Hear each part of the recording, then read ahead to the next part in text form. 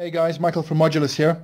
Just a quick video to show you the 8-pin valve sockets that we keep here, and you can ask us to supply. So what we've got here is the Belton sockets, which is my preferred socket that I use on most of the amp builds I do.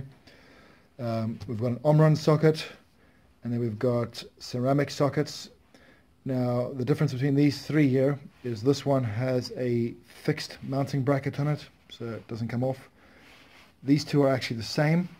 The mounting bracket comes off and you can actually put it in either orientation.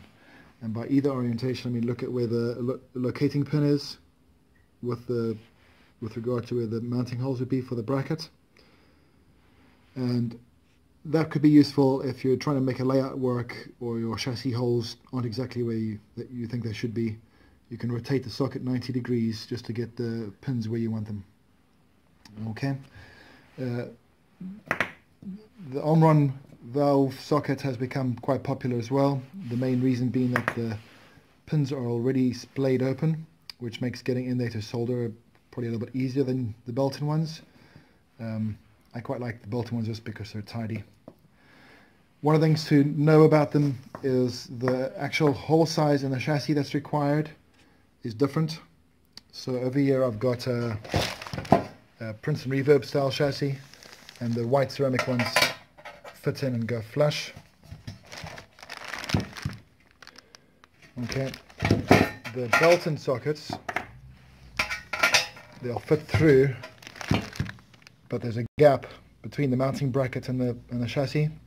So you either have to go and somehow machine drill that chassis wider, or what I normally do is if I'm going to use these sockets on this type of chassis is I'll stick a couple M3 washers underneath it, just so that when I'm clamping it down it doesn't put any undue stress on that mounting bracket. The Omron ones are exactly the same as the Belton ones, so it doesn't sit flush on the chassis. Yeah. Okay, we also have some PCB pin ones. So the Belton ones come with longer pins.